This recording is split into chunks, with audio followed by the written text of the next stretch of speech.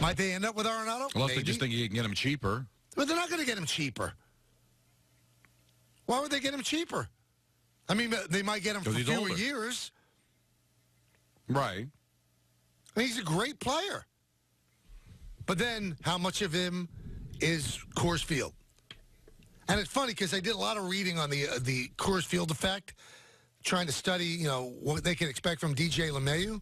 And a lot of experts, Don and Peter, actually think that if you get away from Coors Field, you actually become a better all-around hitter. Like, you might not have the same numbers at home, but you're gonna have much better numbers on the road because you're not going to be.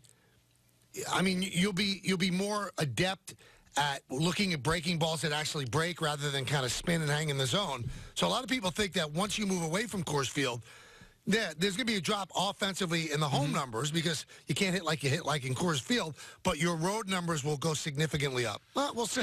It's got to mess you up playing there. Now, I will say this about Arenado. You can't be a better defender than him. I mean, I think he's absolutely stupendous defensively. Well, but let's be honest, Don. Machado won the Platinum Glove when he played third. Arenado was in the league. That means that they thought Machado was better.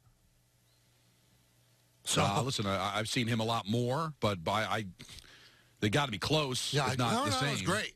Not good, great. But are we to believe that they'll break the bank on him? I mean, the Yankees have spent a lot of money. They are over the threshold. They've just spent it in ways that aren't as sexy as their fans want it to be. It's not on Harper. It's not on Machado. Instead, it's on Happ. Instead, it's on Britton. Instead, it's on DJ LeMahieu. And it's just not sexy, but that doesn't necessarily mean it's not going to win. Absolutely.